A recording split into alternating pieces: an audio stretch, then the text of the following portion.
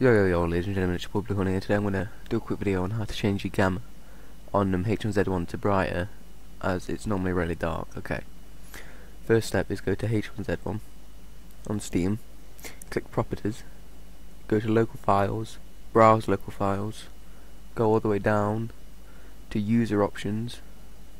Then when you're on User Options, look for gamma, which is there. It will say 0.000000. Change it to 0, change the first 0 to 1, and then leave it like that, so it's 1.000000, and then click File, Save, close that down, and that should fix it. Hope this helped, and if it did, don't forget to like, favorite, and subscribe, and I'll see you in the next one.